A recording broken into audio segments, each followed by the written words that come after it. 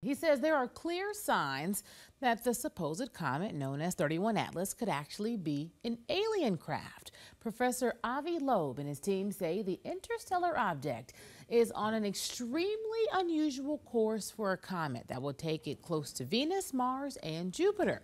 Researchers also believe that the chance of a space rock flying in this path is less than 0.005%. Loeb also says that object appears to be being, quote, intelligently directed. And if it is alien, the world should prepare.